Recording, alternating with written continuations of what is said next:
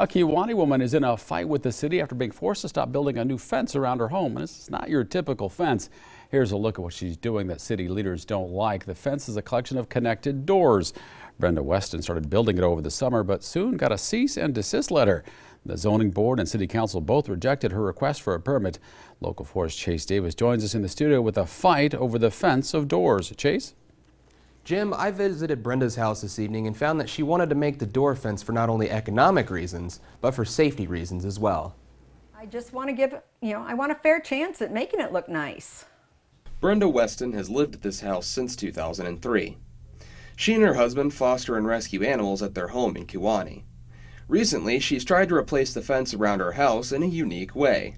Well, to be honest, I do not have the money to go replace it right now. I mean, like I said, a lot of these doors were given to us.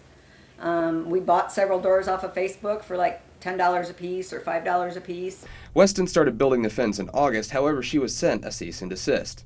She went to the zoning board and then to the city council in September, who denied a variance request for her to finish the fence. One of them spoke up and said, "I do not like your fence. I do not want it in my neighborhood." Then they all started kind of backtracking a little bit. It doesn't meet our ordinance. Weston said that she wanted to build the door fence because it seemed to help keep her dogs safe.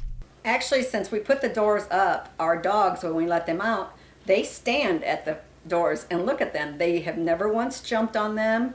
They don't try to go over them. They kind of keep looking at me like, "When are you going to open it?" Now, Local 4 News tried to reach out to the city council member who lives in her neighborhood. However, we've yet to hear back. Reporting live in the studio, I'm Chase Davis for Local 4 News. Chase, thank you.